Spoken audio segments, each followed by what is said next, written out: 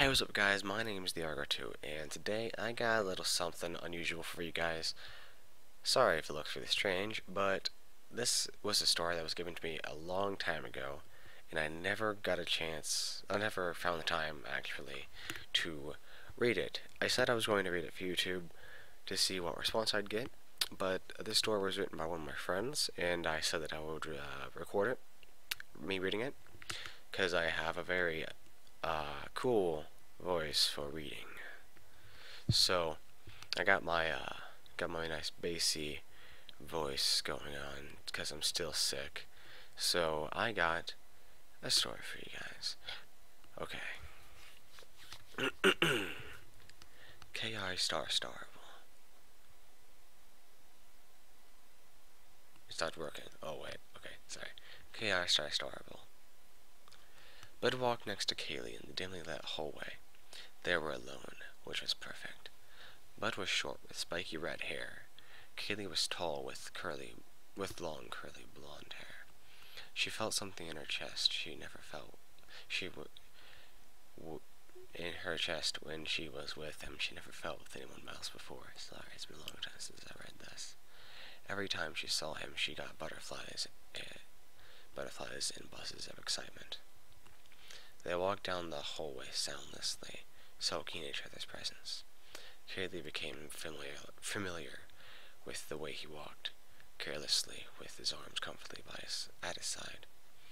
The lack of sound between them was torturous.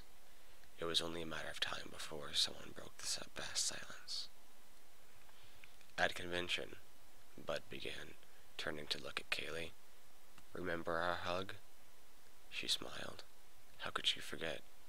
He leaned against the wall and grinned. "You mean the one where you got a mouthful of my hair?" she asked, leaning over next to him, resting her shoulder on the wall. "Yeah, it smelled nice," he laughed. Bud poked her side and she giggled, shoving him away. He smiled again. "You have a dimple." "Thanks, Captain Obvious," Kaylee teased. He gave her a smug smile. Hesitantly, he reached up and pushed back her hair, sending goosebumps down her arms. She was thankful for the darkness, so he couldn't see. He was lightly touching her neck, sending a new feeling running through her. Kaylee moved closer to him. Their eyes locked and Kaylee started to blush. "It's about time," Bud whispered. He knew what was coming. She smiled and slightly bent down, so her nose was touching his. "I've wanted to do this for a long time," Kaylee admitted. Her heart started pounding in her chest. She had never starred anyone before, and was doing her best to remain calm.